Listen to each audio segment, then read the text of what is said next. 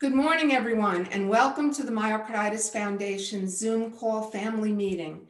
We'd like to thank you all for taking time from your Saturday to be here with us today. What is this? Technical difficulties. I'd like to introduce and tell you a little bit about myself. My name is Genevieve Ramori. I've been the Executive Director for the Myocarditis Foundation for the past 7 years. I'm a registered nurse with more than 46 years of experience. Gosh, that's a long time.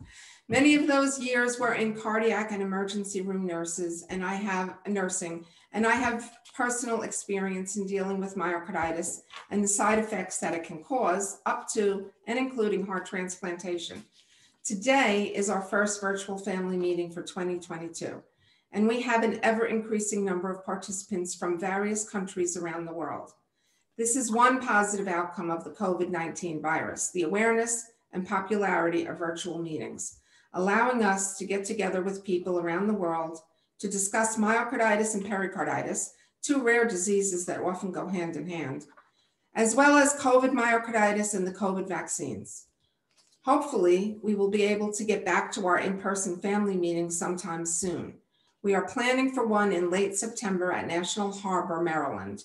Please look for upcoming information on our website and in our social media pages. Now today we have participants from 6 countries joining us. We hope that you are comfortable and have your morning or afternoon beverage of choice with you, depending on what area of the world you are in, as you listen to our esteemed cardiologists and researchers respond to the questions that you have sent in. Please remember that this cannot be a personal consultation of sorts. The doctors will try their best to give you as much information as they can based on the questions that you have sent in without getting specific to each of your cases. We are trying a new format for our meeting this time with our panel. We have asked our doctors to give a talk in their areas of specialty, adult or pediatric, based on and including the questions that you have sent in. So they will be just discussing the questions that you have sent in as they discuss the various topics. We ask that you please wait for the last 30 minutes or so of the meeting before asking any additional questions that you may have on the chat screen. Your question may have already been answered throughout the discussions. We will attempt to answer as many of your questions as we can. I would like to take this time to introduce our esteemed panel of cardiologists and researchers. 2 are from our current board of directors, and 1 is from our founding board of directors for the foundation. They are all well-versed in caring for patients with myocarditis. Dr. Jack Price is a pediatric cardiologist at Texas Children's Hospital.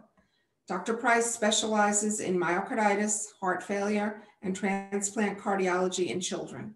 He is a professor of pediatrics at Baylor College of Medicine and has been a member of the Myocarditis Foundation Board of Directors since 2014. Dr. Price is currently our Director of Pediatrics for the Myocarditis Foundation.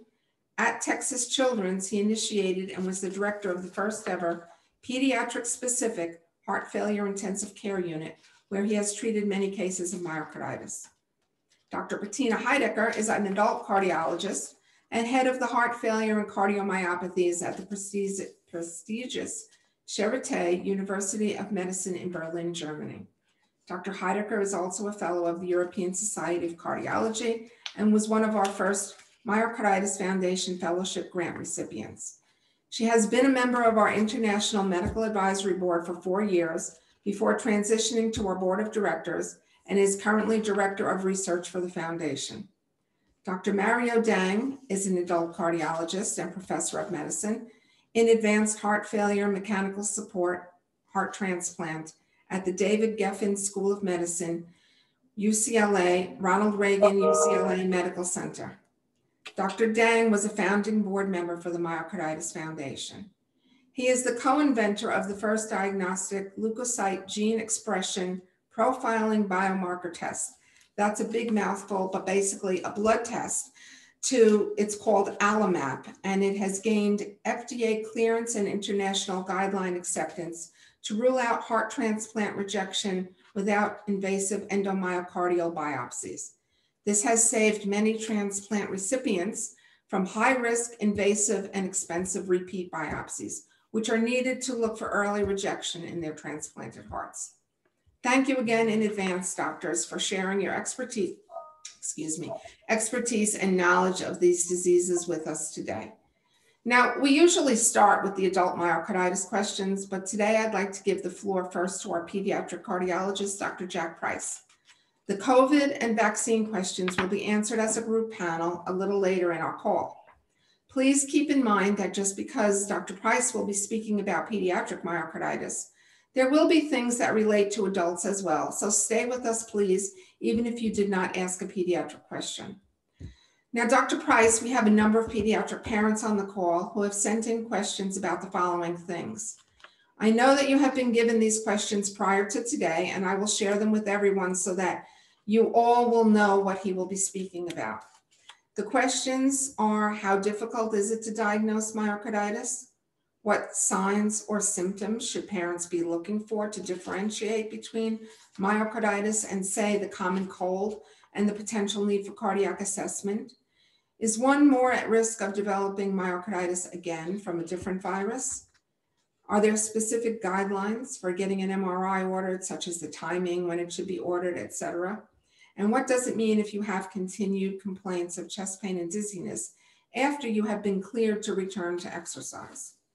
And finally, a very sad question from a bereaved parent. If you are not diagnosed with myocarditis and your child dies in their sleep, what are the chances that if you were diagnosed correctly and taken to the hospital, that you would have survived? I give you now Dr. Price. Well, thanks very much, Jen. It's a pleasure to be here. Welcome, everyone. I'm glad we're able to meet, at least virtually. And I hope that many of you might be able to join us later in the fall when we meet for our annual meeting in Washington, D.C. I think it's in September or October. Don't remember the exact dates, but it'd be a great time to get together again in person and discuss things further. I'd like to just give sort of a broad overview of myocarditis in children, obviously including some of these questions that have been posed, and expanding a little bit more beyond that. And then later we can answer any additional questions that anyone might have. But I thought I'd just start with sort of a basic question related to myocarditis. Myocarditis means inflammation of the heart muscle. And so sometimes it's confusing what exactly that means. What is inflammation and how could it impact on the heart muscle? In very simplistic terms, sort of the fundamentals of inflammation are, swelling and redness and pain and warmth or heat. And you usually see those in things like a bug bite, or some kind of injury like that. And the same sort of basic conditions or cascade of events can also happen in the heart when the heart has been injured.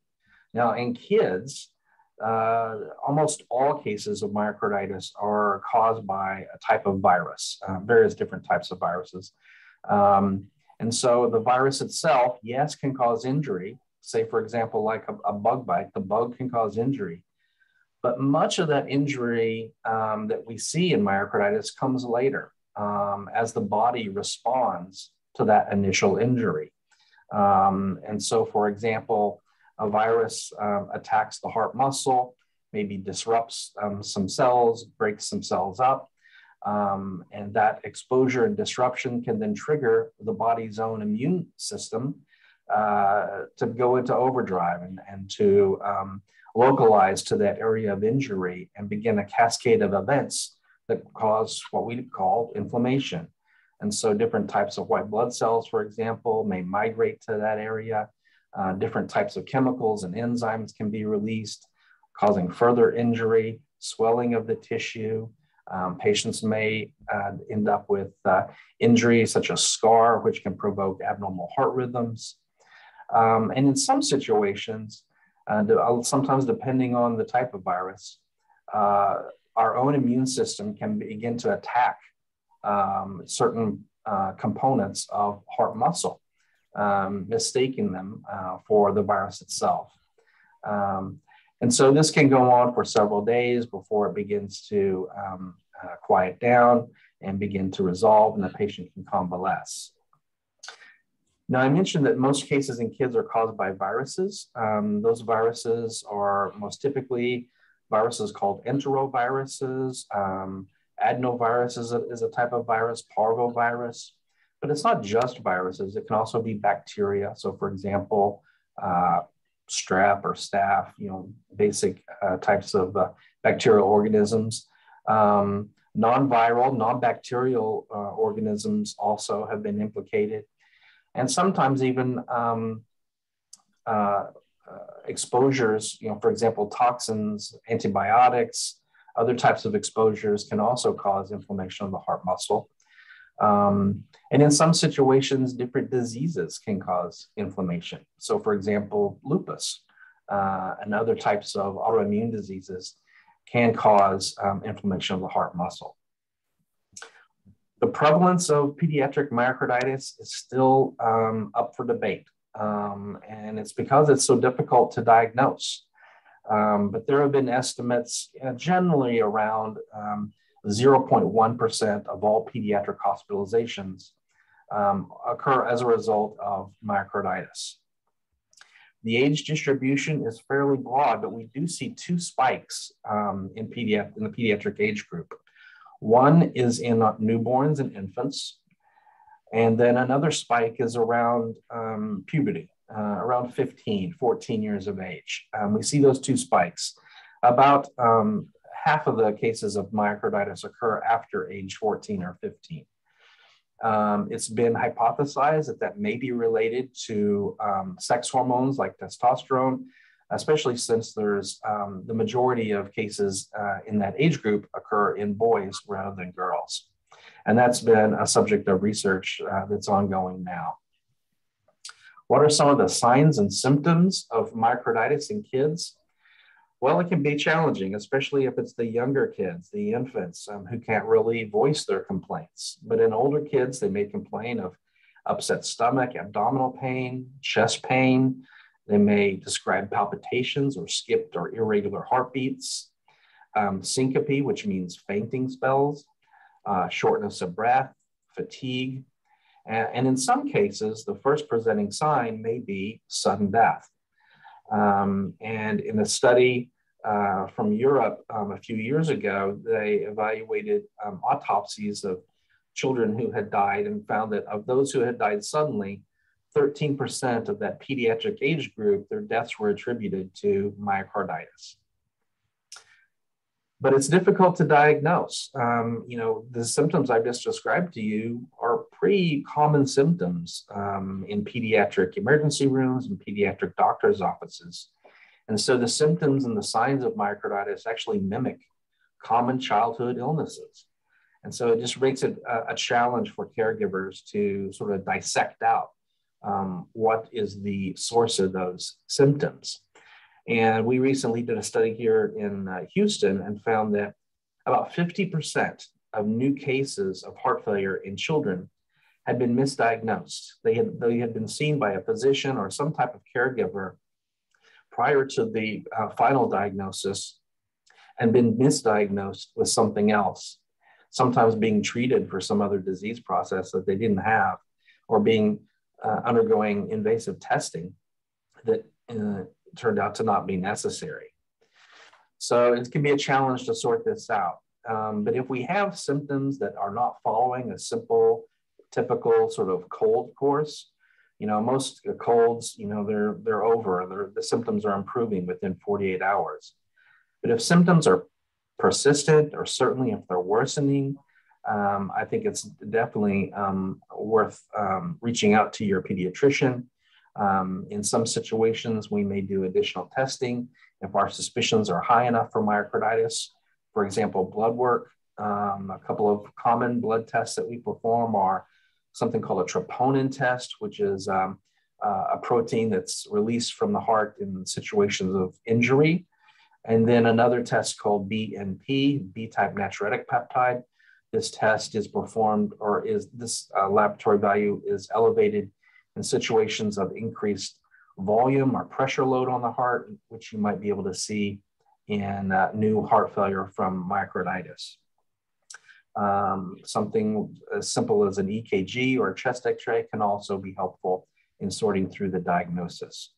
If our suspicions are high and all signs are pointing to myocarditis, we may consider a cardiac catheterization to obtain a biopsy of tissue to help us in making the diagnosis. But more often today, what we're doing is performing a cardiac MRI.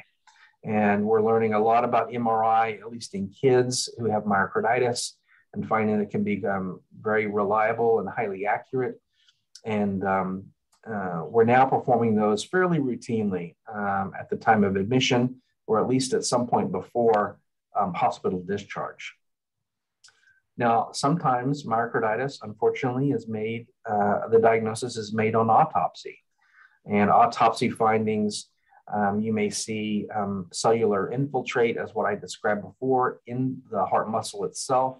Sometimes it can be patchy, involving just one of the two ventricles, more often the left than the right. And it can just show the challenges of even doing something like a biopsy, where you might miss the diagnosis if you're not biopsying in the right area of the heart that's affected.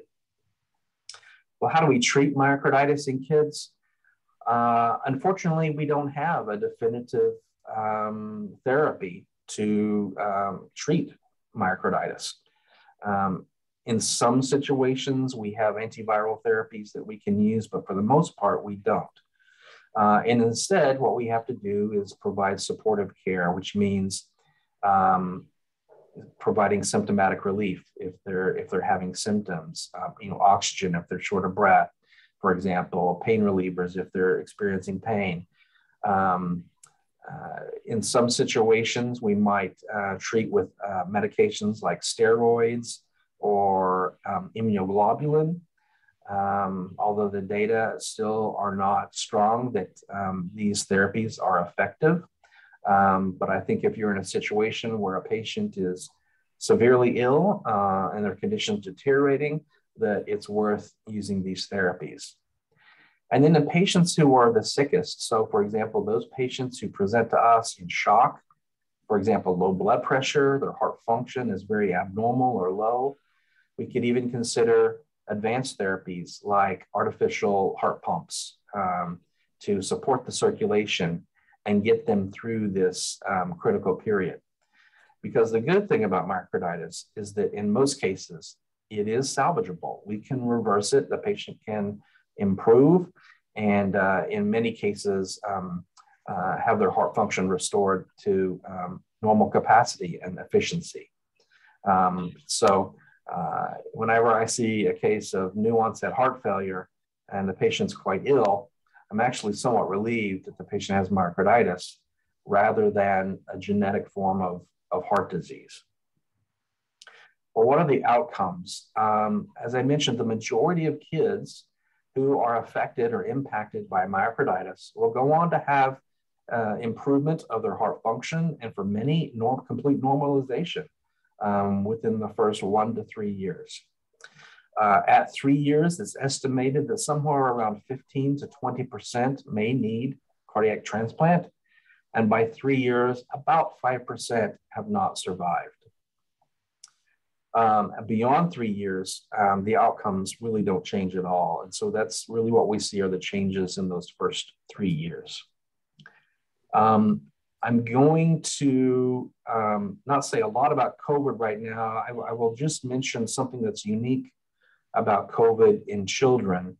Obviously, COVID can impact on the heart in various different ways, and I think we'll get to that later on in today's meeting. But I wanted to highlight one area of COVID that is fairly unique to children, and that's that multi-system inflammatory syndrome that occurs in children. And this is an inflammatory event that occurs usually about 2 to 4 weeks after a patient has been infected with the coronavirus. And this can present with symptoms of lymph node enlargement, inflamed eyes, conjunctivitis, swelling in the face, a rash on the face, sometimes peeling skin. And it looks something similar to a disease process called Kawasaki disease, which has been well known now for several years. About 2/3 of patients who have developed MISC in the pediatric age group have required hospitalization in an intensive care unit. There's a fair number of patients who will develop injuries to other organs. So for example, the kidneys, the lungs with pneumonia. But cardiac injury is actually quite common. And this is the majority of patients.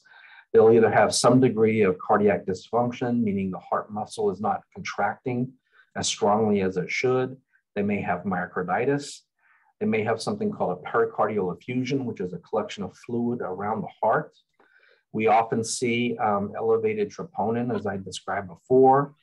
And also, we're commonly identifying dilation of the coronary arteries. Those are the blood vessels that come off of the aorta, the big blood vessel coming out of the heart. And those little vessels feed the heart muscle themselves. And we frequently see dilation of those blood vessels.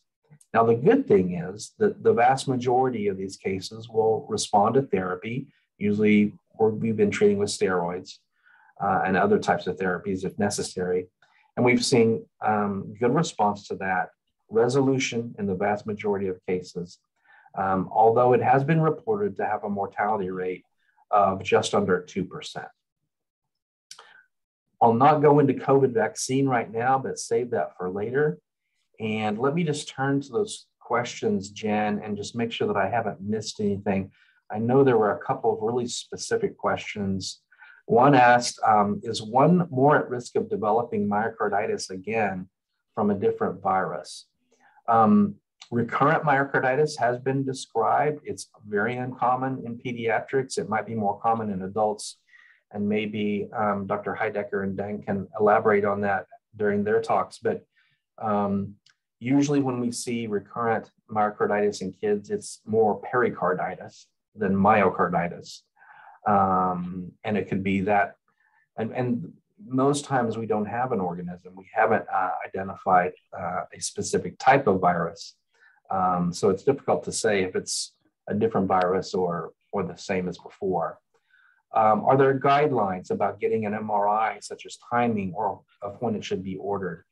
So no, there are not formal guidelines established. I think that's a great idea, and we probably should be doing that in the pediatric community at least. We are typically doing that at the time of admission. And if that MRI is abnormal, we will repeat it at 6 months to see if we have resolution of the injury that was initially documented on that first MRI. So that's becoming a standard, and I'm hearing from my colleagues at other institutions that they're doing something very similar. Once diagnosed with myocarditis and you're cleared to return to exercise, what does it mean if you have continued complaints of chest pain and dizziness? Well, this one's a little bit of a challenging question because I don't know exactly the details of this particular situation. I don't know. I'm assuming if they've been cleared to return to exercise, that means their cardiac function has normalized, their laboratories have normalized, and everything on subsequent testing is reassuring. One thing that I am doing, and I know that not all of my colleagues are doing this, but if I have a child who wants to participate in competitive athletics, for example, school sports, and they've had myocarditis, I'll run them on the treadmill. I'll do an exercise stress test. That may be overkill. I know not everyone is doing that, but I would certainly do it in a patient who has continued symptoms, such as chest pain and dizziness. The guidelines are that you shouldn't be released to play competitive sports unless you have return of function. So your heart function has to be normal, your troponin has to have cleared and be normal, and you can't have abnormal or dangerous heart rhythms on subsequent testing. And so those are criteria that need to be met. I'm seeing, just as a pediatric cardiologist, unrelated to heart failure, I also see other things besides heart failure. And I'm seeing a lot of chest pain and a lot of dizziness in the last 2 years, more than I've ever seen in my career. And I'm having a lot of parents come in and describe to me how their patients are experiencing anxiety and depression. and they're concerned that their symptoms may be related to that. I just saw a study recently where it's been described that the incidence of eating disorders in children have increased by 25% in the last 2 years. And so I think anxiety is real. Anxiety shouldn't be dismissed. Anxiety does cause physical symptoms, the perception of symptoms. And so I think that's something that we have to consider in our differential diagnosis if everything else that we're testing for is coming back normal. And then this very difficult question that Jen alluded to, if you are not diagnosed with myocarditis and you die in your sleep, what are the chances that if you were diagnosed correctly and taken to the hospital that you would survive? Well, first of all, I'm very sorry to the family who lost their child. I'm not exactly sure. I'll tell you how I perceive this question as being asked. To me, this sounds like a child passed away in their sleep and then had an autopsy performed that revealed that myocarditis, yet a diagnosis of myocarditis had not been made. That's how I'm interpreting this. Maybe I'm wrong. And there are a lot of unknown variables, I'm afraid to say, in this question that makes it difficult to answer. As I alluded to, sudden death does happen in myocarditis. Now, we know that witnessed sudden events have much better outcomes than unwitnessed sudden events.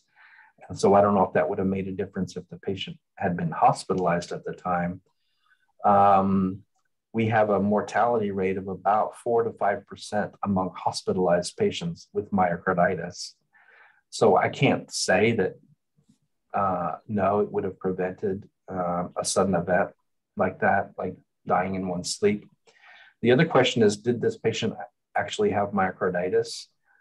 Because there are other cardiac causes of sudden death that can happen while sleeping, such as abnormal heart rhythms or disease of the muscle called hypertrophic cardiomyopathy, which we have seen occur in sleep. So I'm afraid I can't give a solid answer on that. I wish that I could, but that's a challenging one for me. And I don't know with certainty that it would have made a difference. But I'm happy to answer any other questions later on in the talk. And thank you, Jen, for the opportunity to speak a little bit about this. Thank you very much, Dr. Price. That was very informative, and I'm sure that everybody agrees with me on the call. Now, I would like to offer the floor to Dr. Deng and Dr. Heidecker. I have broken up the areas for discussion as follows: giant cell myocarditis, viral myocarditis, and then pericarditis and myopericarditis. First, regarding giant cell myocarditis, we know that it is extremely rare, and in the past, most cases were actually diagnosed on autopsy. The questions sent in pertain to, is there any documentation on the number of giant cell survivors in the world that you are aware of? Can it be genetically passed down to children? And are you aware of any new research being done in the field of giant cell myocarditis? Now, Dr. Heidecker and Dr. Deng, you have the floor. All right. Maybe about giant cell myocarditis. So on the numbers, I don't have a number for the entire world on survival, but there is data that if giant cell myocarditis is treated early and diagnosed, recognized soon, the chance for survival is actually quite high for the first year. It's about 90%. There's some data. So even though it's a very aggressive disease, if you treat it right away, so that's very different from the past when there was no treatment, right, where it was about 50%. So this is a big improvement in terms of therapies. And there has been a Swedish study also recently that just described the clinical course of giant cell myocarditis and compared it to sarcoidosis that was just published this year. And they've shown that, as we know, just confirmed again that giant cell myocarditis is much more aggressive. Yeah. But the survival, if treated early and immediately aggressively, is actually good nowadays. I don't know Mario said. Well, yeah, I agree. There has been progress in the immunosuppressive treatment and the related outcomes. First of all, thank you for having us on the panel and sending in the questions to everybody on the call.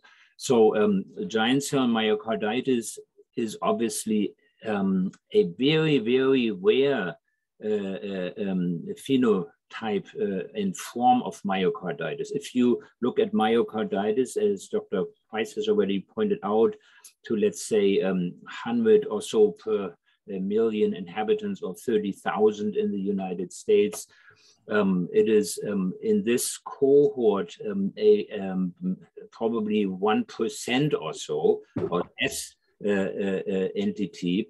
When Dr. Cooper, Leslie Cooper, the president of the Myocarditis Foundation in 1997, published this New England Journal cohort study of less than 40 patients in the world literature, it was as much as was known. And obviously, we have to assume that many patients with a situation of giant cell myocarditis were not diagnosed because, as you have heard, probably often this diagnosis has been made only post-mortem on autopsy. So the second thought is, why is it such an aggressive entity? First of all, to start with how the presentation is of giant cell myocarditis. From an adult cardiologist perspective, specializing in heart failure and heart transplantation, it has a very specific course of rapid onset with acute worsening of the clinical status, acute worsening of myocardial function. By the way, it gives me the chance to briefly answer one of the questions that had been asked: ejection fraction, left ventricular ejection fraction, right ventricular ejection fraction. The ejection fraction that here in this case of giant cell myocarditis rapidly worsens is a measure of the function of the left ventricle and the right ventricle the same way. And keep in mind, the normal left ventricular or right ventricular ejection fraction is not 100%, it's 55 to 70%. And it is basically describing the amount of blood. Let's say if you consider a ventricle full with blood, like a glass full of fluid, the normal ejection is 55 to 70% of that. So there's always 45 to 30% staying in. That's normal. So it's not 100%. But then we classify a reduction of ejection fraction mildly reduced if it's 40 to 55, moderately reduced if it's 25 to 40, and severely reduced it's less than 25%. And so with the giant cell myocarditis presentation, often within very short periods of time, meaning in hours to days to maximum weeks, it goes from normal to less than 25% to severely reduced. And more importantly, even than that, is the onset of very complex and risk carrying ventricular arrhythmias, meaning the heart is beating fast and irregular. It's called ventricular tachycardia, and it has a high chance of what we call degenerating into ventricular fibrillation, which is an electrical standstill of the heart. And that presentation is so typical that one needs to think about this as a potential diagnosis very early on. And that leads back to what Dr. Heidecker was saying. The early on thinking about this is key in improving outcomes. Now, that gives me a chance to answer a second question that was asked, and Dr. Price has partially already answered. What kind of diagnostics should one entertain?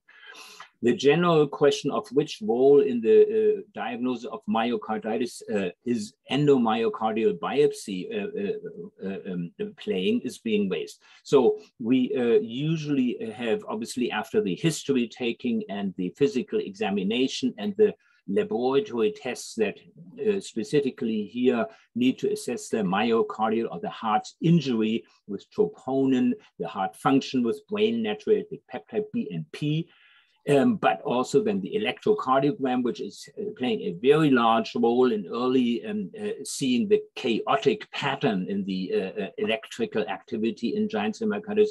Then the echocardiogram, the heart ultrasound, that then shows very severely and dramatically reduced function.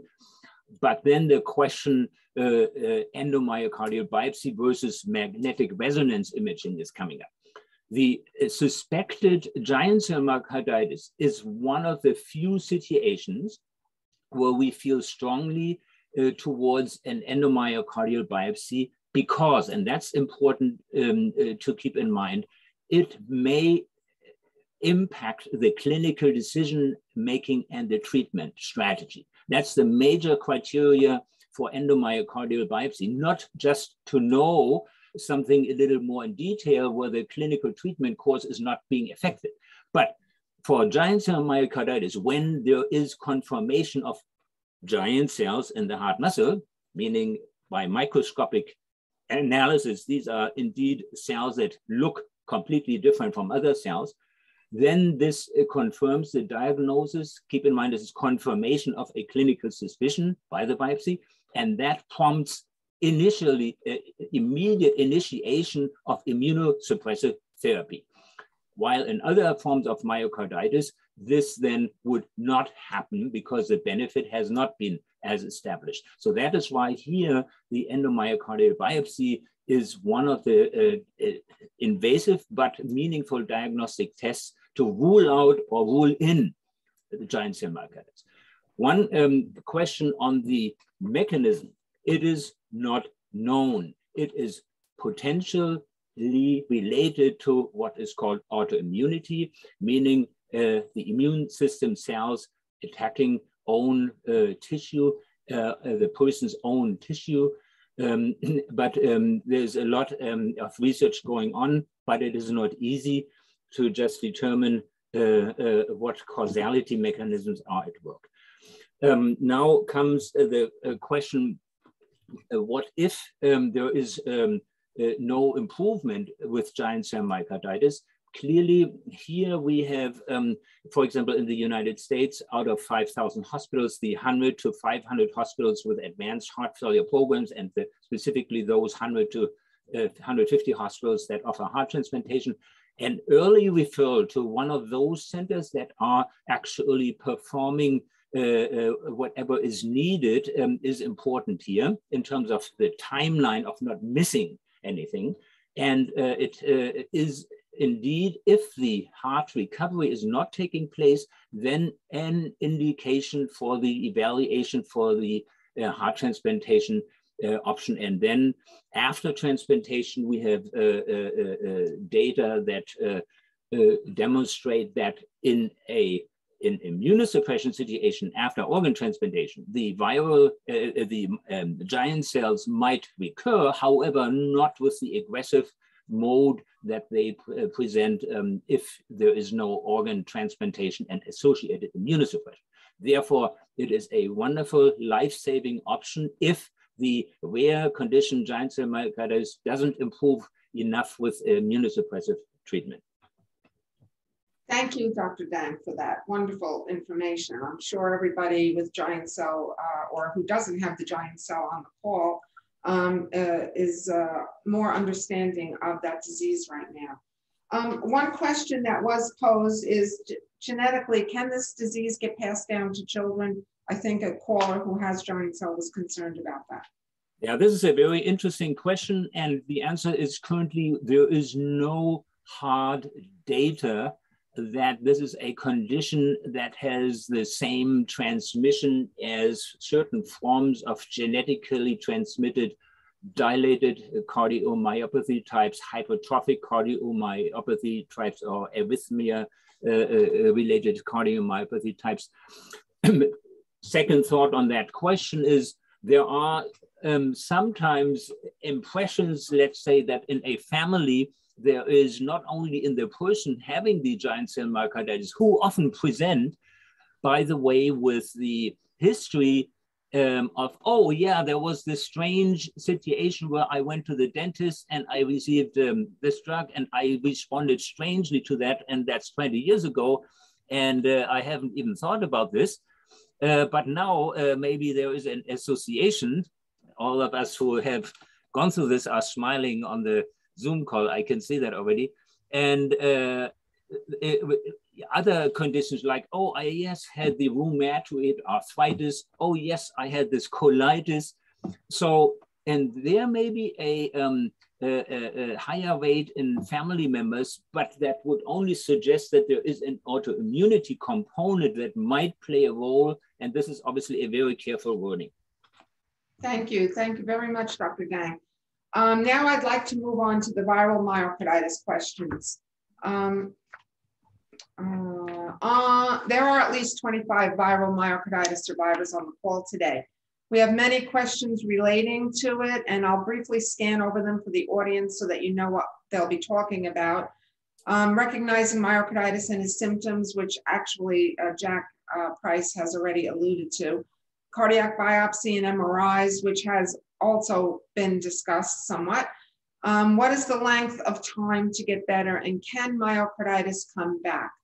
Dr. Deng spoke on ejection fraction percentage, but there was a question about, can you improve it over time? Is there anything that one can do to heal from myocarditis and cardiomyopathy, such as supplements, things of that nature? And will the scarring, this question has come up repeatedly, will the scarring on your heart ever lessen or go away? People were questioning the usefulness of smartwatches for recording heart rate and one lead EKGs. And is one of them, they mentioned Apple Watch, Fitbit, and Withings. Is one better than the other? And does the data that you obtain from this information of the watch actually help you to treat the patient? So I put the floor out to you again. Thank you. Yeah, I think in terms of recovery, I see very good recovery since we have new heart failure medications, especially. So there, over the last few years, a few new heart failure medications were added, like sacubitril, valsartan combinations. I've seen that patients improve their ejection fraction by absolute 10% per month if they are treated acutely in their acute myocarditis. So not everyone, of course, but the majority improves very quickly if you have a patient at an early stage where it's not chronic yet, where there's not a lot of scarring yet. So the chances to normalize the ejection fraction again are very good. From what I've observed. In terms of what the patients themselves can do, the one important thing is to abstain from moderate to very strong exercise, because that can increase the risk for arrhythmias. So we recommend to stay away from strenuous activity for 3 months at least. And what we do on our patients is we get an exercise stress test after 3 months. If everything is fine, if they're not symptomatic, 24-hour EKG and an echocardiogram.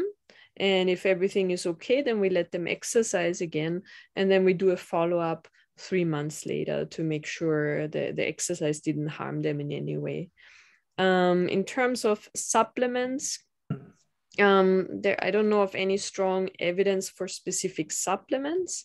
In general, fasting can be good for autoimmune diseases in general, and overall it's a healthy thing to fast. I mean, just intermittent fasting, for example. We're currently doing a study on a fasting diet where we want to evaluate if the autoreactivity of the immune cells goes down with fasting, and there is some evidence that it works with autoimmune diseases. The explanation for this is that when the body fasts, the older cells get eliminated, and because it goes on the, that's just what happens during fasting. And in the immune system, the older cells are usually the more differentiated cells, the ones that have already developed in a specific direction. And those could be the ones that react against the body structures. So if those get eliminated, that's a good thing. And then once the patient starts eating again, more new immune cells get produced, and those have the chance to become more regulatory cells. So fasting can be a good way to get a balance. Also in autoimmune diseases, I have to say stress is a very strong trigger. It's a known factor, and I see it in my patients all the time. There are patients who are diagnosed with myocarditis or sarcoidosis who had a very stressful year, and then suddenly they developed this. So working on that, trying to reduce stress, can be extremely helpful also for arrhythmias in general. So it's just a very strong factor, thinking about what are the really strong stress factors in your life and how can you eliminate those, or what are ways to cope with stress, what's your ventile, right, to get rid of stress. So is it painting, sports, whatever it is, traveling. I think that's very helpful what everyone can do.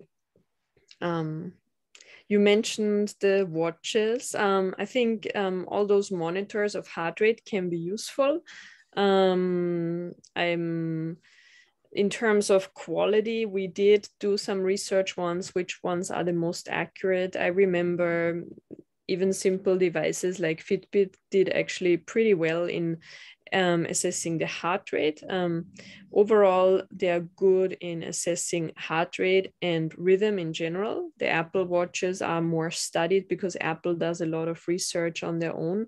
So they're already very well developed. They do a good job in assessing the rhythm, if it's regular or not, but you cannot interpret the ST changes. So you cannot, there's not, they are not enough accurate right now yet to detect a myocardial infarction, for example, a heart attack.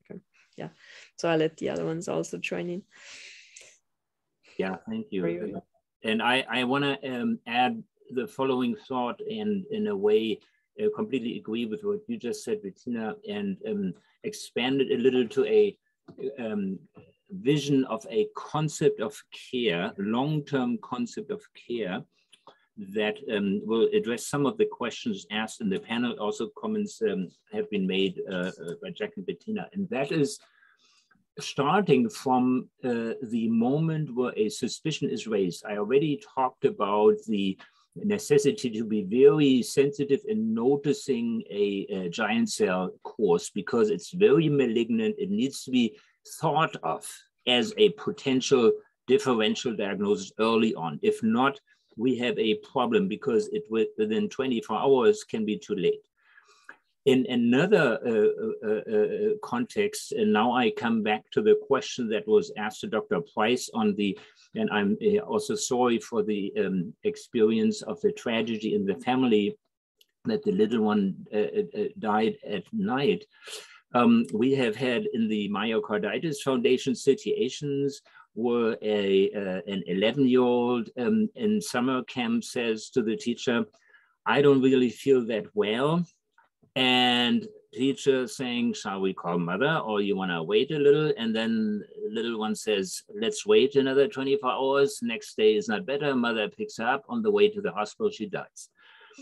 So to take very seriously the early communication of what is going on, that is a key decision-making branching point. And what it really requires by the clinician is listening. So the listening modality that is not governed by we have 15 minutes or 900 seconds, and then the relative value units require me to go to the next patient because I need to earn the money, and the practice and the hospital needs to do profits. There is a certain attitude that needs to be in the presence of this diffuse presentation from the beginning that goes beyond the way often medicine is practiced. So that comment being made, translates into the complex continuum of care. We have often patients between, as you know, myocarditis in the adult world, also 20 to 50 years of age. It's not the 152-year-olds who present with myocarditis usually. It is a devastating experience of having chest pain recurring, shortness of breath recurring, palpitation recurring, troponin elevations recurring, and the uncertainty that the person experiences by the healthcare professionals saying, on my question, can I go back to full activity? Well, let's wait. And all three of us agree that we usually would say, let's say 8-12 weeks, do a full exercise testing. We at UCLA would do a cardiopulmonary exercise testing, similar to what Dr. Weiss and Heidecker was saying, and then basically mimicking full speed activity and then going back. But still, there are uncertainties in the prediction. How do we deal with those uncertainties? That's a key concept that we need to better understand. We need to embrace the desperation that sometimes comes up if an undergraduate college athlete who is in the rowing team basically gets to the Myocarditis Foundation, gets to the center, and then or football team, we have all these examples and basically gets told, no, you can't participate in this. So the whole idea of how is my life unfolding is affected. We need, as a part of a care plan, to listen to that life perspective element of how to care. And in that moment, we need to share uncertainty, but doing so also encourage to live with some form of uncertainty, emphasizing what was said before. Overall, the likelihood of fatal events is very, very low, but one needs to acknowledge we don't fully know. And that is why it is important to have a relationship that forms over long periods of time and is based on trust. And this is, I think, something that needs to be promoted. The Myocarditis Foundation is promoting this, but also from my perspective as a patient, I have my basic human right of being taken seriously and not being kind of thrown out of the office. So that's a challenging situation to observe, and from a clinician and patient collaboration via foundation and other initiatives, one needs to actually create the expectation that this is how care should be organized. This is such a conundrum of a syndrome that is often not only acute, it's subacute and it's recurring - chronic, and needs to be looked at in a long-term perspective in order to deal and cope well with it. Do we have any other questions that I would say? Oh, the scarring. The scarring that one may develop on the heart from the myocarditis inflammation. People ask me repeatedly, does that ever go away or will it just lessen? I have explained to it like a really bad cut that gets inflamed and then goes down from red to pink and then barely visible, but it usually will always be there. Is that correct? Or do you have more information on that, doctors? If I may just jump on that, it's an appropriate metaphor. Often, obviously, an acute inflammatory heart muscle episode goes away and you don't see anything in it. But there are situations where it leaves scars, and these scars can be seen, for example, on the electrocardiogram, on the echocardiogram, on the magnetic resonance imaging. And indeed, one of the questions asked is how likely is it that a myocarditis transforms into a dilated form of cardiomyopathy? And obviously the answer is, as you expect, not clearly known because we don't know the underlying numbers of myocarditis as a causative initiating triggering event.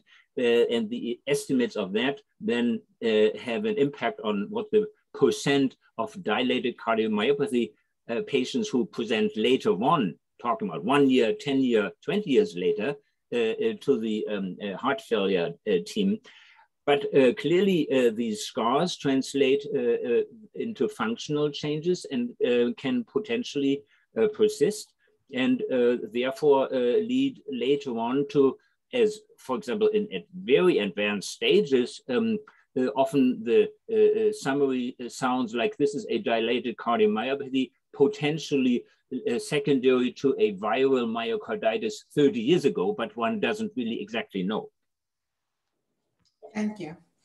Thank you very much again for all that information. Can we move on now to the pericarditis and the myopericarditis patients on the call? They have questions regarding, is there any connection as to why one person would develop both myocarditis and pericarditis at the same time? And why do some people get repeat episodes of pericarditis? I know Cardiologist has not been on the market for a very long time. For those of you who don't know, it's a treatment for repeat pericarditis. And someone has asked, if you get onto Cardiologist for this chronic pericarditis, will you ever be able to successfully get off of it? And I don't know if that's something you can answer because it really hasn't been around very long, but I give it to you, Dr. Deng and Dr. Heidecker. So myocarditis and pericarditis often occur at once, most likely also due to the proximity, because the pericardium is right on the myocardium. So if you have inflammation, you could expect that it irritates each other, the two tissue types, or the myocardium and the muscle and the pericardium. Recurrence we see, unfortunately, especially with pericarditis. There are also some gene variants that have been described in myocarditis, which appear to make patients more prone to recurrent myocarditis. There have been some case reports on that, especially, for example, desmoplakin variants. That's a gene variant that often we saw some case reports in children who had recurrent myocarditis or young adults triggered by exercise. So there can be a genetic predisposition. For pericarditis, I don't know of any genetic predispositions. I also don't think there has been much research on that, but it's a phenomenon and a problem. And yeah, there are those new treatments, and maybe the other ones want to comment on this also. They are used as a basically second line therapy. Usually you're treated with ibuprofen, colchicine. If that doesn't work, steroids, and then you go to interleukin-1 inhibitors. But I'll let the other ones also jump in. I have never used that. I'm unfamiliar with it, I have to say. Sorry. So, I mean, obviously, I agree, there's an overlap between myocarditis and pericarditis as adjacent structures for the inflammatory activity can affect both. Obviously, there's a classical thinking, the pericarditis, the pericardial sac, which is in a healthy situation, and invisibly small combination of layers on the heart and on the other component that enables the heart to continuously smoothly move.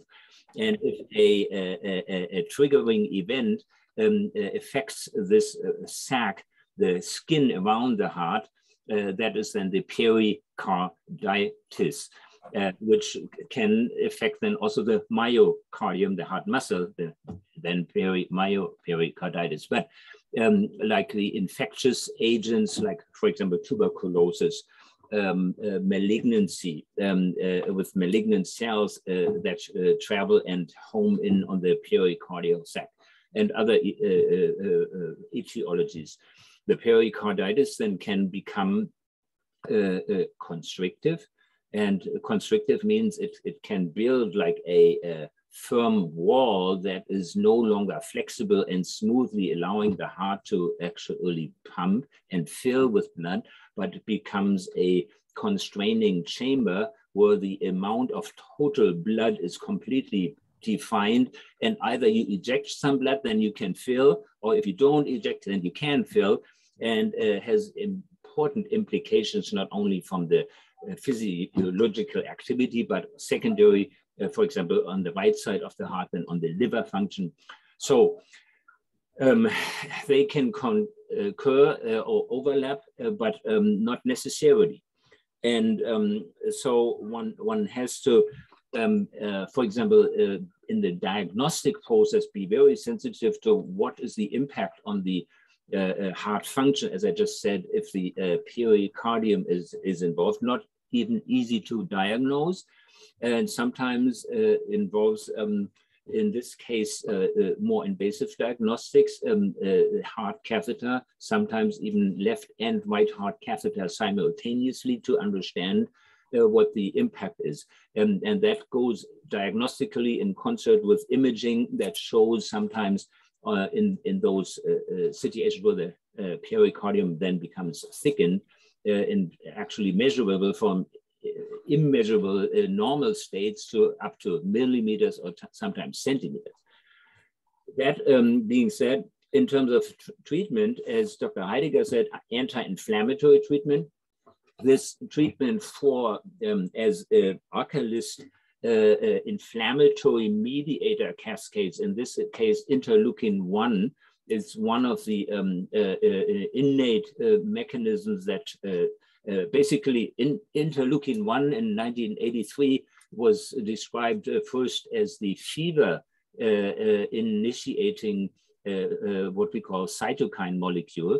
It's an evolutionarily conserved mechanism that is meant to actually protect the individuum against the invading microorganisms by elevating body temperature and then the cascades of inflammation in order to help the individuum survive. But that cascade is now being addressed in this concept, Cardiologist, by blockade. Now, if a broad blockade is being initiated, it has beneficial effects, but it has also side effects. And the challenge is then to sort out the pros and cons.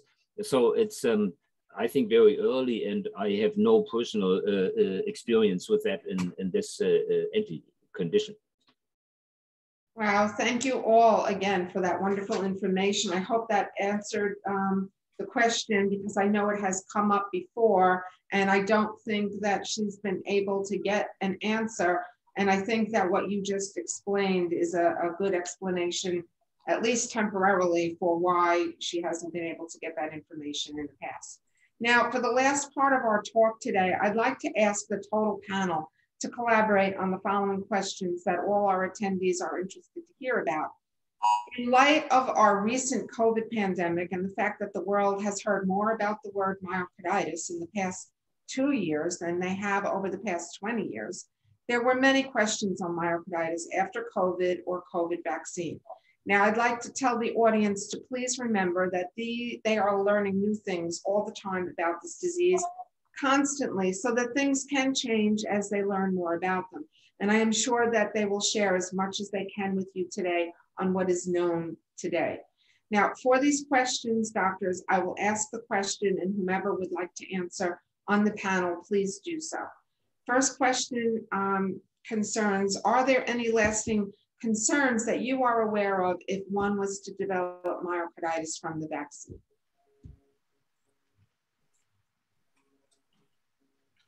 Well, fortunately, most people who develop myocarditis from the vaccine have complete resolution of their symptoms very quickly, usually within 48 hours after onset of symptoms. It's very uncommon for patients who have myocarditis after the vaccine to go down a similar pathway as traditional myocarditis. So the outcomes are much improved in patients who have this transient form of myocarditis after vaccine than for other types of traditional myocarditis. So very low numbers of patients who have residual disease. I am following one patient, a pediatric patient, who developed myocarditis after vaccine, who has mildly depressed heart function several months after. It's the only case that I have. It's hard to find other cases in the literature. As I said, the overwhelming majority have improvement of their symptoms quickly. Thank you. What are the benefits versus risks of getting a COVID vaccine if you have already had myocarditis or pericarditis. I think they're probably concerned about developing it again.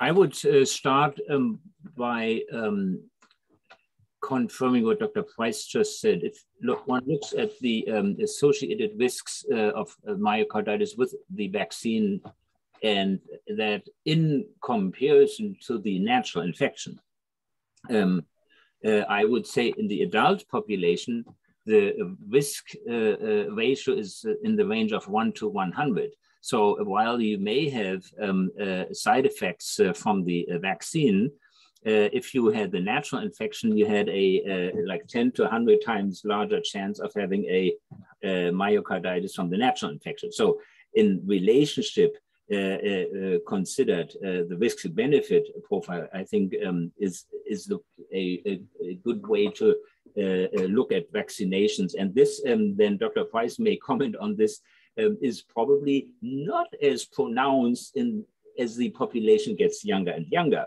Specifically, if the severity of the natural infection in the younger person is maybe not as bad, and therefore the benefit from vaccination may be not that large, but clearly present. So just on that, and just for the day, you know, the news that Moderna just in the New England Journal had for the 5 to 12-year-old population beneficial results. So maybe to comment on that as well. But now the question, if I have had myocarditis, how about vaccination?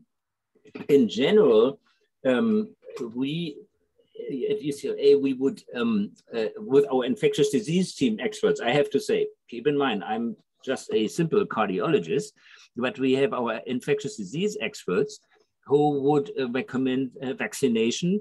In general, there are a few exceptions, and interestingly, those persons who have had giant cell myocarditis, where I said earlier, you know, the autoimmunity trigger is not completely known. We have had people who had, after hepatitis and typhoid vaccinations within hours, onset of giant cell myocarditis, very likely linked in somehow. And this would be one subpopulation where we would be careful with the vaccination rationale in general. In fact, in those rare situations, even writing letters of exemption, if someone is like a junior high school principal and there is a mandatory vaccination. But in general, we would, the infectious disease team would recommend. So that's my view on this. Thank you. I think there was a question also about for giant cell, would you recommend the vaccine? What are the outcomes if you were to get the vaccine? Yeah. Okay. Is there a specific mRNA vaccine that is better for someone with a history of myocarditis or pericarditis? Do you know of? We've just done a very extensive review on incidence of myocarditis after the mRNA vaccines, and the data varies a little bit. Overall, it's about 1 in 100,000 in most studies, up to between 0.9 to 2 in 100,000.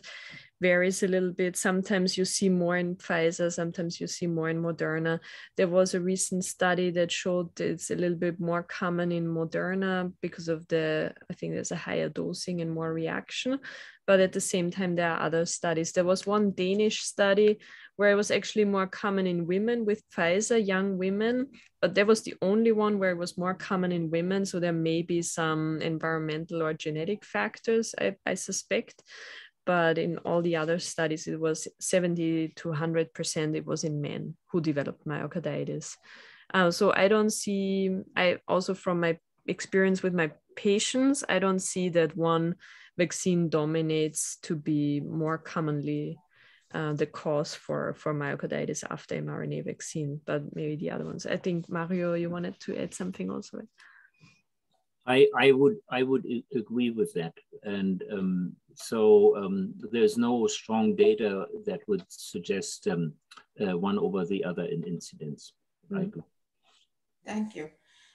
If you're in a high-risk age group for developing myocarditis and you already have had the vaccine as well as a booster, are there any benefits to getting another booster?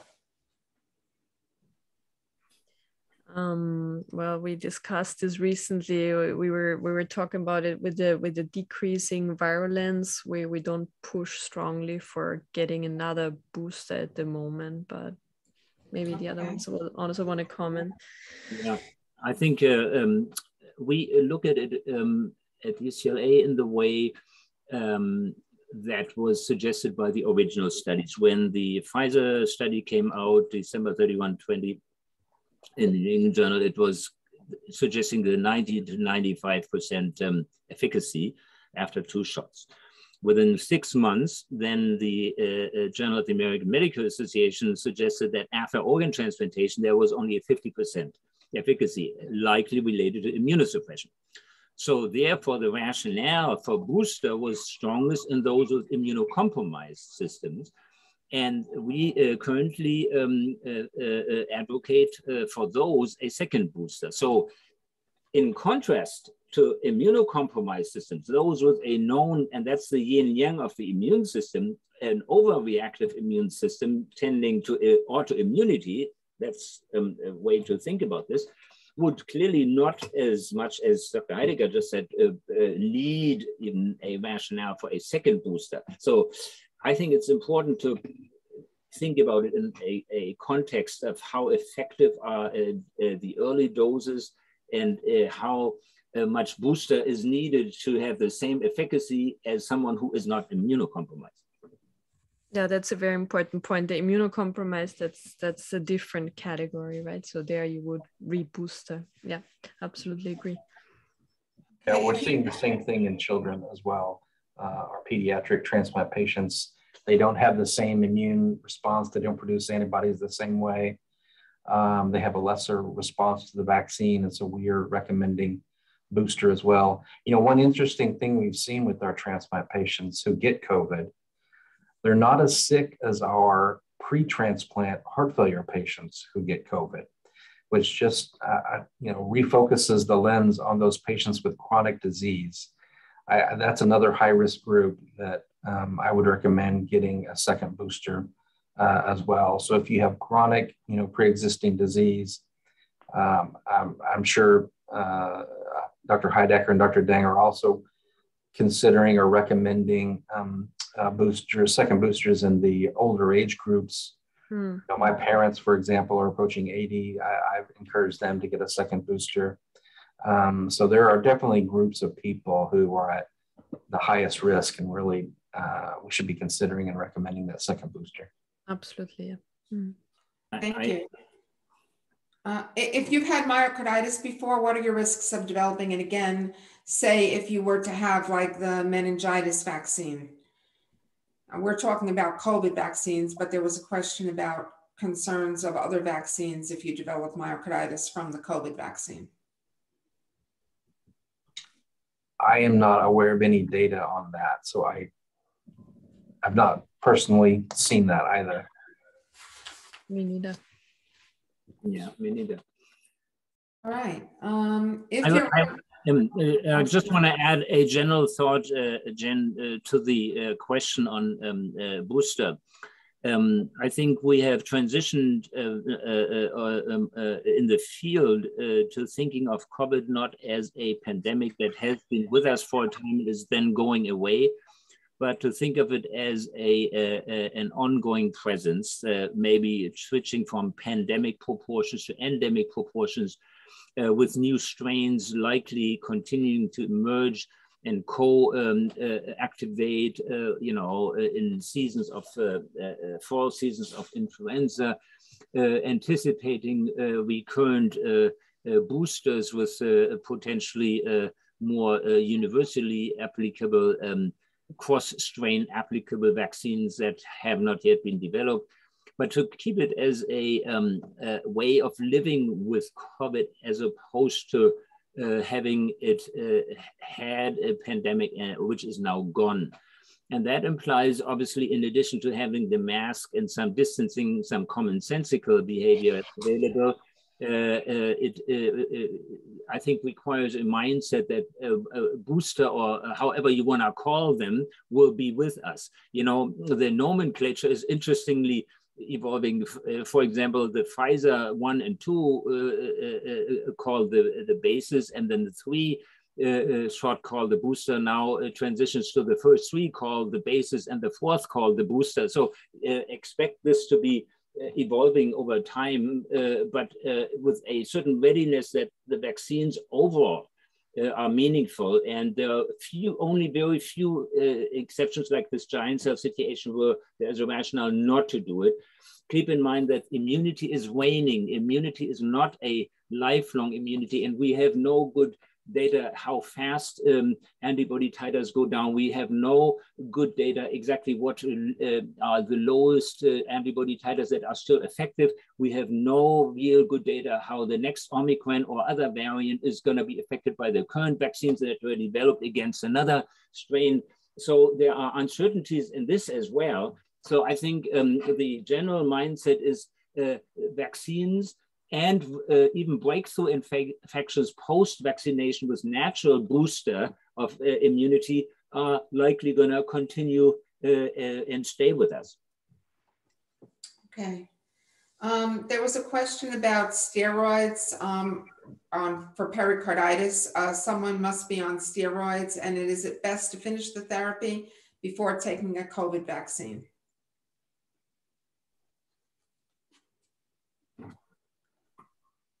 Depends a little bit at which stage of immunosuppression you are on, right? So the steroids, they will decrease your immune response to the vaccine. So if that's something you would have to directly discuss with your cardiologist, because you have to weigh risks benefits of the immunosuppression versus how necessarily you need the vaccine at this point.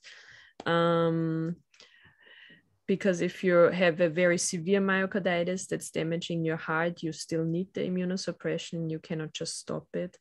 But if you're already tapering it off, it would be good to wait a little bit with the vaccine until it's off, 1 or 2 weeks, and then get the vaccine so that your immune system has an ability to appropriately respond to the vaccine. That's how I do it with my patients. Thank you. Can you get a pericarditis flare-up after getting a vaccine? Do you know? Have you heard of any? If it was another myocarditis before another vaccine myocarditis, or so I guess they must have had pericarditis before. Mm-hmm. And then they were worried about getting the COVID vaccine. Could this cause another flare of the pericarditis? Yeah, theoretically, yes. Unfortunately, there have been reports of various autoimmune diseases that may get triggered after mRNA vaccine. It's very rare. It's usually not so severe, but there have been reports, and I've seen it myself as well. Yeah, so rarely it can happen. Thank you. If you've had COVID twice and then you develop myocarditis, are you best with the natural antibodies, or should you get the vaccine? I would recommend a vaccine. If you've had COVID twice and you got myocarditis with it, I would be recommending a vaccine. Okay. Just because if you get the vaccine, the myocarditis that you might get would be lesser. Well, in theory, you should have developed antibodies after the first infection. And so obviously that person was still at risk of developing COVID again, if that's what truly happened. Okay. So I would recommend a patient like that getting the vaccination.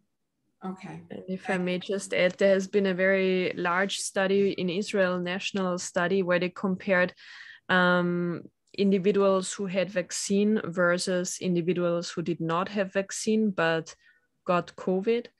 And in each group, there were more than 800,000 participants, and they compared them with each other.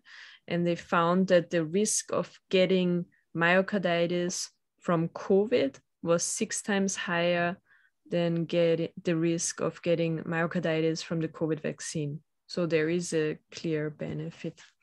Yeah. That's a definite number. I wouldn't want to be dealing with that number, that's for sure. Okay. How long usually do the symptoms of myopericarditis last? Just in general, they asked about the shortness of breath, the chest pressure, and the racing heart, because I believe that this person has had ongoing situation with these complaints.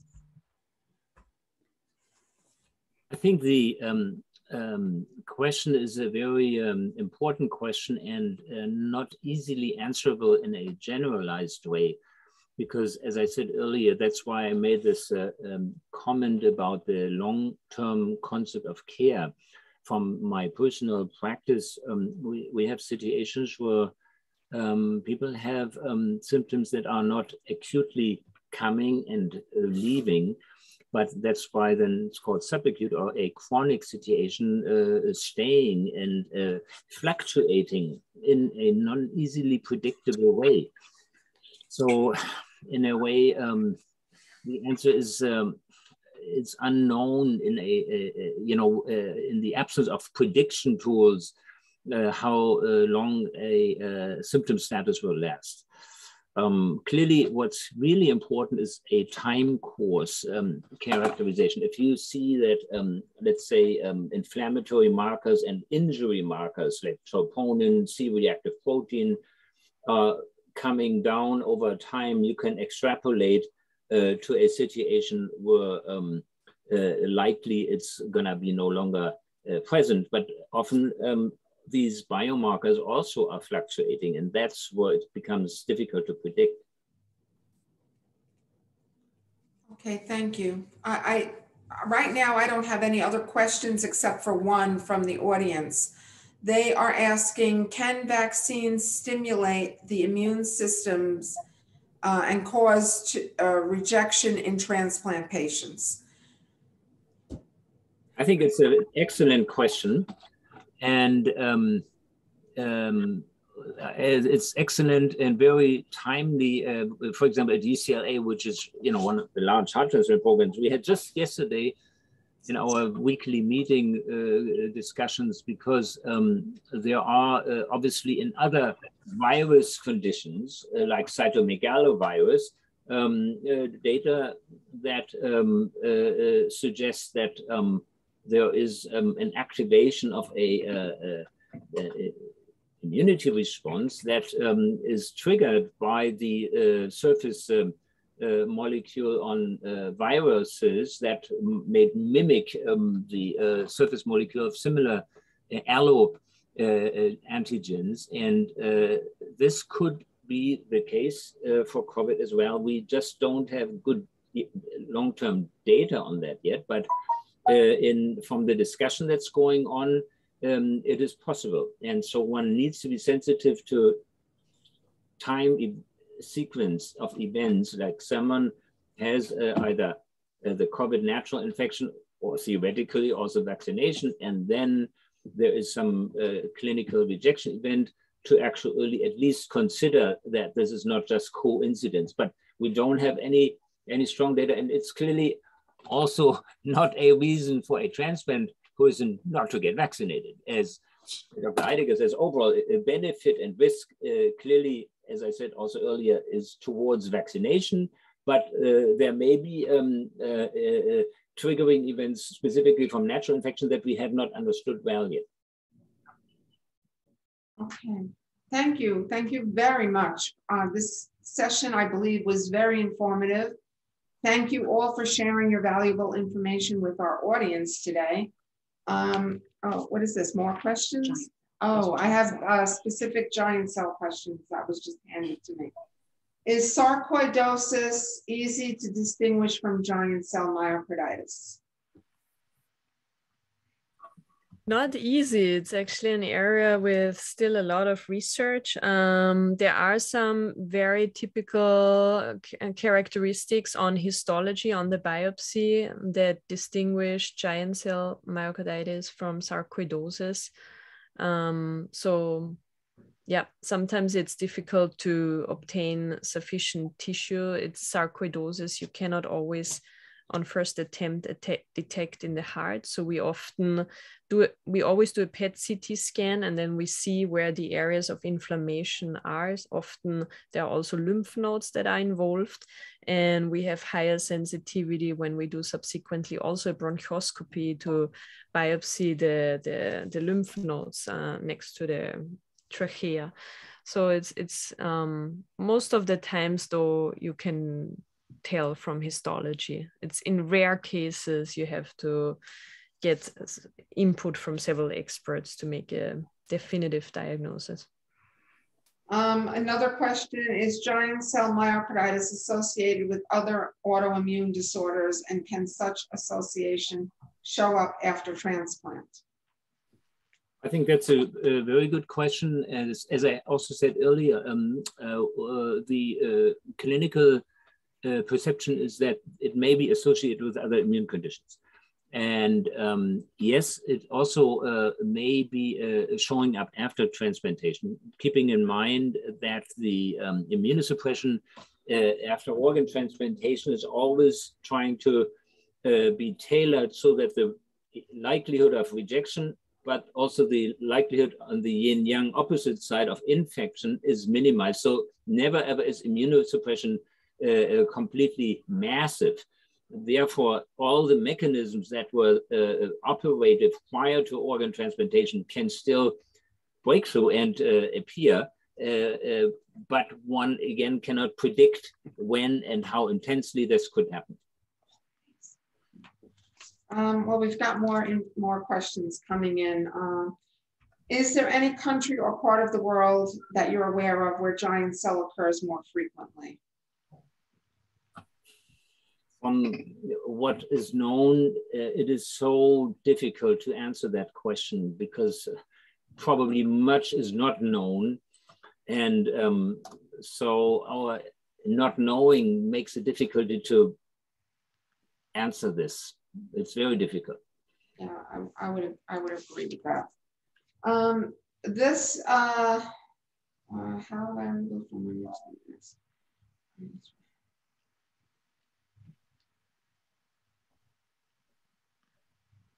Okay, I'm going to read the first question again before I give it to you. But is recurrent myocarditis considered a chronic disease? I think yes.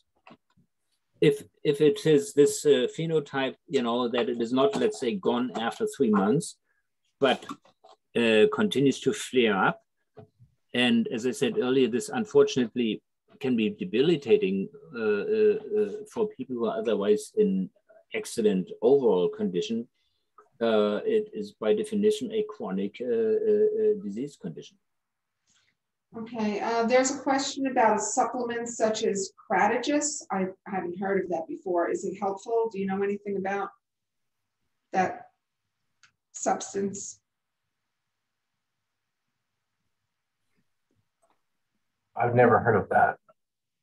Okay, where did that come from? No, from what part of the world? You don't know?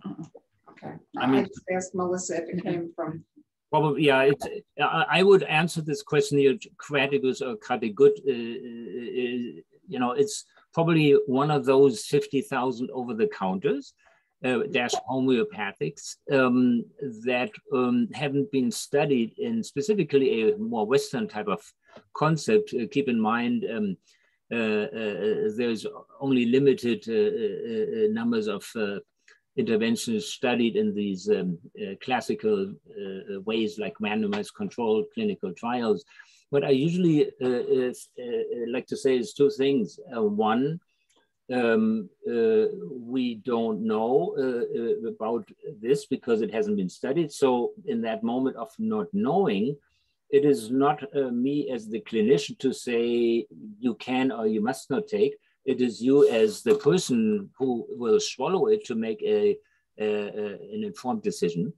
So that's the role distribution. And the second thing is consider the interaction between different substances that interact amongst one another. And these interactions, the more you have, they multiply in potential combination effects that we have just not studied at all. Okay, thank you. Is there a genetic link to predisposition of myocarditis? What is the gene and can you find it on a detailed DNA report? Yeah, I briefly mentioned that earlier. So there are a few genes that have been described to be associated, like desmoplakin variants, and you would see that in genetic testing. You can test it for that specifically. So desmoplakin is what they would be looking for. Desmoplakin. Mm-hmm. Okay. We saw that especially in young adults who get repeat elevated troponin levels after exercise. We also published a case about family where the two sons, each time when they did a soccer game, for example, a tough one, they had severe elevation of troponins and myocarditis also. The mother was not affected, but she had the gene variant also. Oh, okay. And there are other case reports on desmoplakin. Okay. Can dilated cardiomyopathy and heart failure improve, or does it always get worse? I think this is a good question that we would answer clearly with yes, if appropriate therapies, the stage therapy, including to start with lifestyle changes, were not only, let's say, 2 grams sodium salt restriction, half a gallon fluid restriction, but daily exercise and journal bookkeeping about daily weight, blood pressure, and heart rate, close communication with your team, and physical activity as comfortable, but also then the heart protective medications that Dr. Heidecker already alluded to are being implemented. There is a very good likelihood that the heart failure syndrome stabilizes and stays similar. Sometimes to a certain extent, heart function improves, but there's also obviously a chance of progression over various time intervals. And it's not easy, again, to predict which direction this is going, but clearly there is a potential to have an influence in a very positive way on the heart failure condition. Okay, just a couple more. Is there anything known about long-term colchicine use?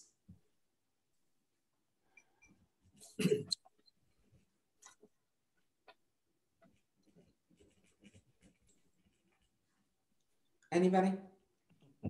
I don't think so that there are studies on long-term use now. Yeah, okay. There was recently something that came out, and I just sort of skimmed it very briefly. A relatively small study looking at long-term use of colchicine in patients with heart failure, so not necessarily myocarditis, and just, sort of, I guess, prophylaxing or treating a metabolic type syndrome, inflammatory syndrome, with better outcomes. But, as far as myocarditis, I'm not aware of anything. Okay, and this is the last one that we can do. How variable from one year to the next are readings for LVEF and RVEF? That's left ventricular ejection fraction and right ventricular ejection fraction found from study to study. How well do ejection fraction readings compare between echo and cardiac MRI?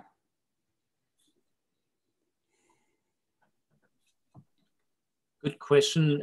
There are various components of variability source. Number one, it can obviously be the case that a person's heart function changes over a year. So that's obviously then the root cause, so to speak. Number two, between two examinations by echocardiography, for example, if two different operators do the echocardiogram and two different readers interpret the echocardiogram, even the same heart function can be varying with a few percentage points. And number three, between the method of assessing left ventricular ejection fraction, for example, by echocardiogram versus radionuclide imaging versus magnetic resonance imaging, method-related differences also play a role. In other words, it is good not to become too let's say, fixated on a specific percentage point and become depressed if it goes down by 1 percentage point, or open a bottle of cranberry juice if the percentage point goes 1 up, you know. It's rather a good idea to see it, number one, with a grain of salt in the range, and number two, feel clearly that the readings are embedded in the clinical signs and symptoms and the personal well-being. So it all needs to make sense together. There's nothing magic about percentage points in these readings. Thank you. Thank you very, very much. Okay, I know it's a little before time, but I'm going to call the meeting, I believe. We will be posting the recording of this on our website within the next week or so.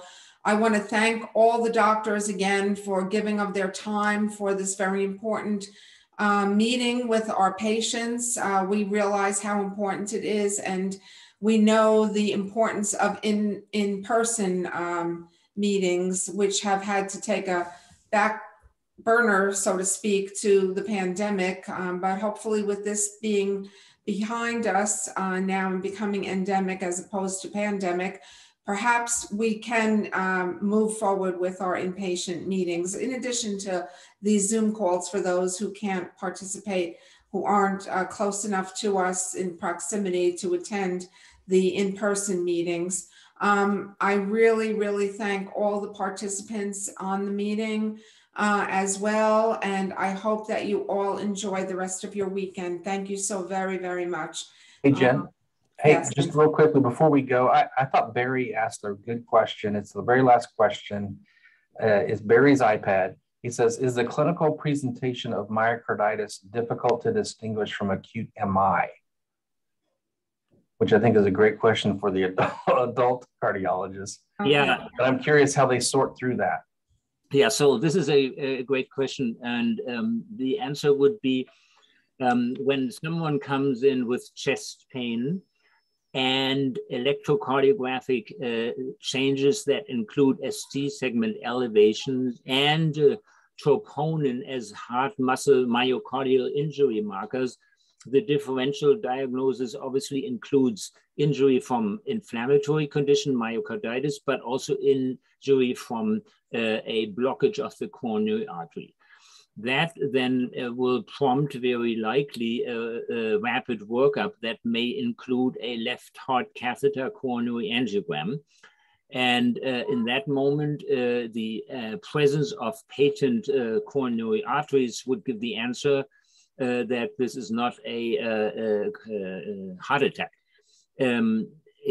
Otherwise, if obviously blockage is present, one would conclude this is a heart attack. And if not a heart attack, then it makes clearly the diagnosis of inflammatory heart muscle disease much more likely.